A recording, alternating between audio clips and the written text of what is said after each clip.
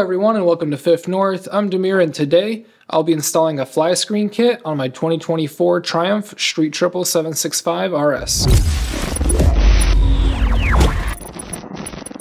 Alright, so welcome back to the channel everybody. Like I said, today I'll be installing the fly screen kit. Actually, let me specify more specifically. I'll be installing the fly screen kit and the fly screen visor kit.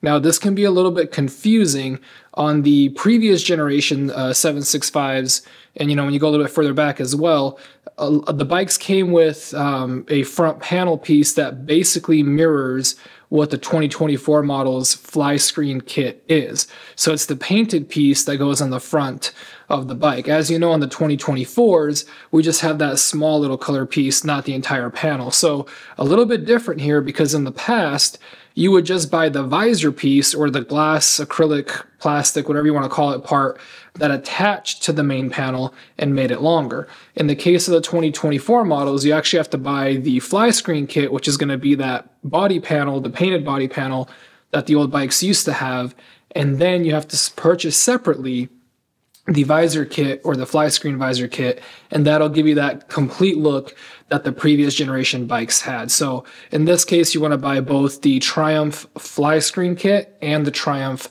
fly screen visor kit. Once you have the two, if you want the complete look, you put the two together and then you do the install. So that's exactly what I'll be doing today. So as you guys know, my 2024 bike is mostly stock at this point. So today we're going to dive in, install both parts. I'll show you how the two parts come together, and then obviously how they go onto the bike.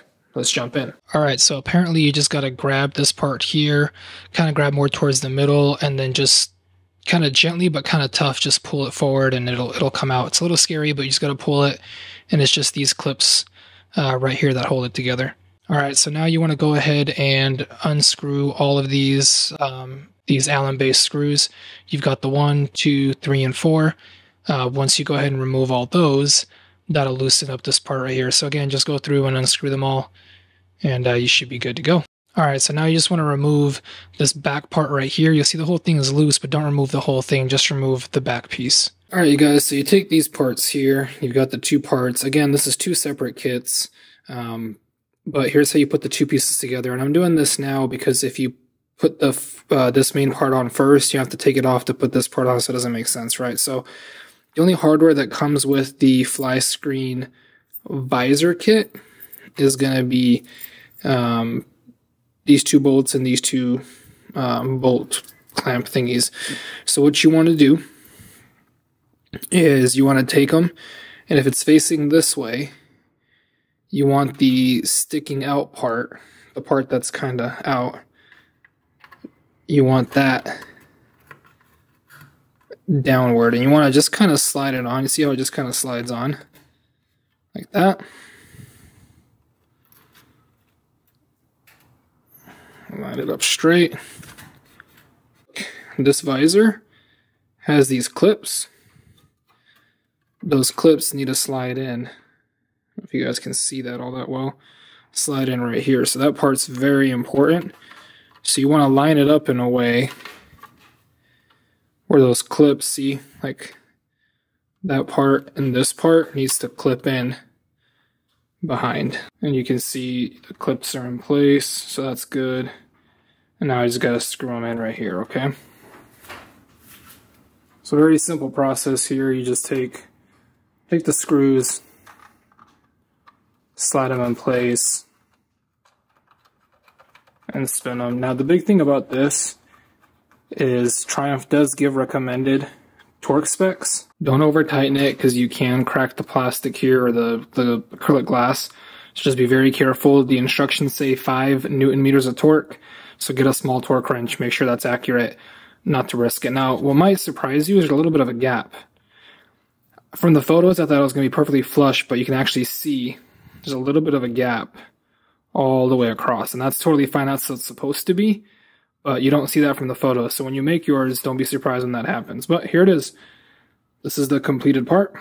Now we put it on the bike. All right, so first part is to take two of these bad boys and put them right here.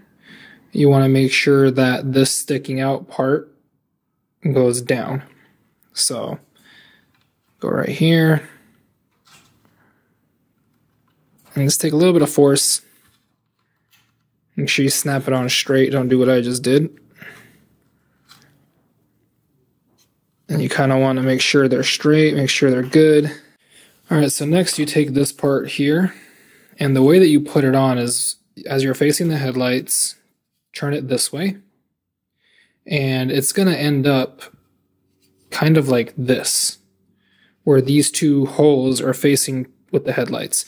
And you kind of have to tuck in these plastics right here, and then these holes will end up here, here, here, and here. So you kind of slide it down, and then you have to kind of tuck it all in. You see how that looks? And you'll know you did it right because that little plastic part will fit perfect right there. Then you take the screws that you took out originally and you put them back in. Now here's the key with these screws. Hand tighten them at first, and then when you go to tighten them fully, you're going to follow the same guidelines as the instructions say, which in this case was 3 Newton meters of torque.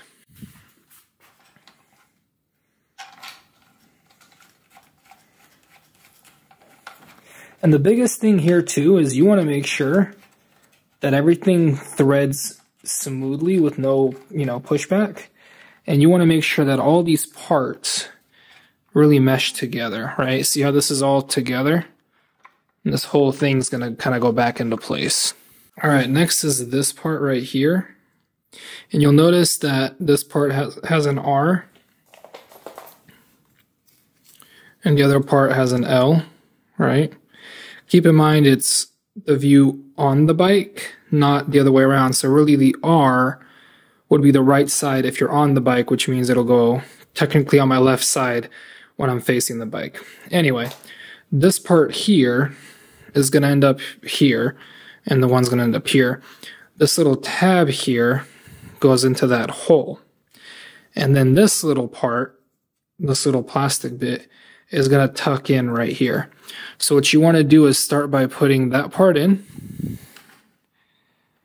and then you kind of have to, you really kind of want to put it in here first.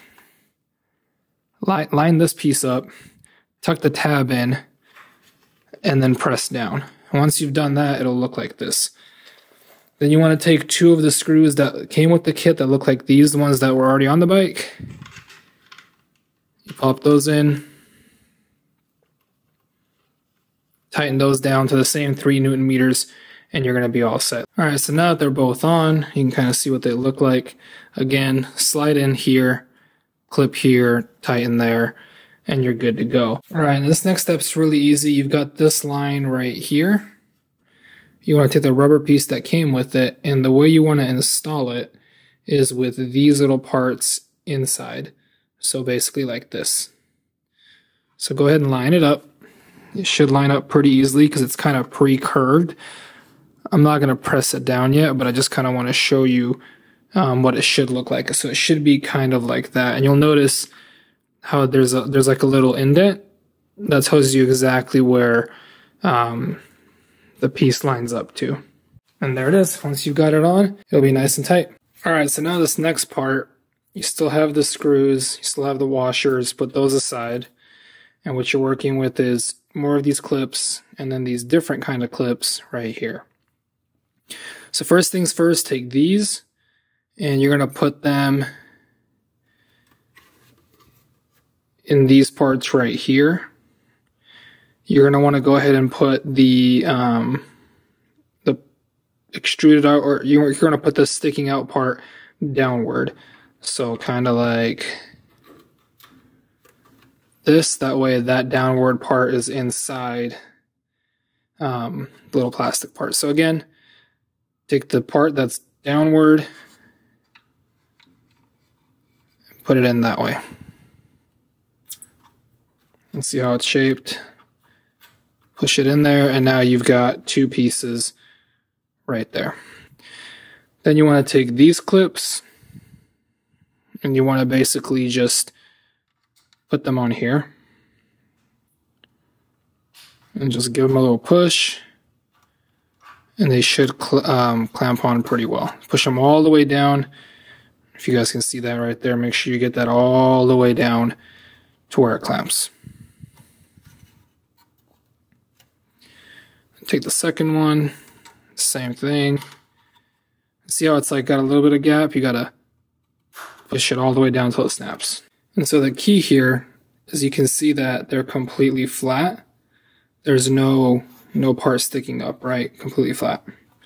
And now you're ready to put this on the bike. All right, so now this part's really easy. You're gonna take this piece, you've got these two clips, they're gonna go into the holes here and here, and then you've got these two parts, they're gonna line up with the screw holes here and here. All right, and so again, you just line it up, give it a push, it'll snap into place, and it's there. Now, if you've done it correctly, the rubber grommet should line up really nicely with the actual shield down below. And then this bolt right here should line up with the holes that were on the actual visor. So double check that both holes line up properly. You got the one on each side. Make sure that your rubber grommet's lined up, and then you can screw it in. All right, so now the key is to take the little washers and the little bolt, put it in like that, and then put it inside this hole right here.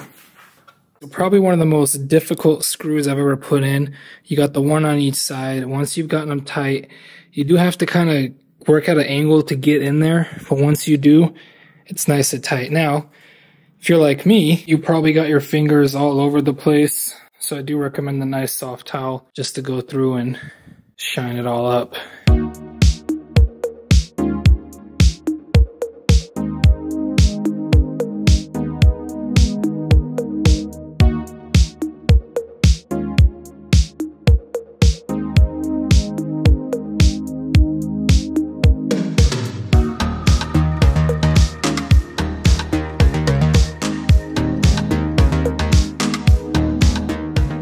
All right, so that's pretty much it. Pretty straightforward install. I don't think it was too complicated, but by all means, if you do need some help, feel free to drop questions down in the comments below.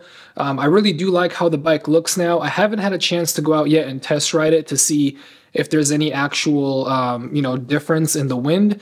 I'm assuming it's going to be pretty minimal because it is a pretty minimal piece, but it is super cold outside right now. It's probably like 12 degrees, so I'm not really trying to go find out.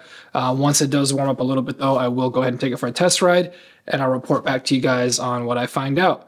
But aside from the actual functionality, I do think it looks fantastic, and I'm very happy with the investment and the look of the bike. With that being said though, huge shout out to Triumph. They did actually send me this kit to test out, so thank you Triumph USA for hooking it up. And again, if you guys have any questions, by all means let me know, and I'll do my best to help you out. Hopefully this video helped you out if you're thinking about getting the kit, or if you weren't sure on which part of the kit to get. And then obviously, hopefully it helped you out with the actual installation part. Again, the instructions, in my opinion, were pretty straightforward, but hopefully the video answers some of the questions for you. So if you did like this video, or if you think the bike looks great, hit that like button for me. And if you're not already subscribed, hit the subscribe button as well, as it does help my channel out quite a bit. Also, guys, you do want to be subscribed with that notification bell, because there's a lot more parts coming onto the bike in the next couple of weeks. So you want to make sure that you don't miss out on that. With that being said, though, thank you all for watching, and I'll catch you on the next video. Peace.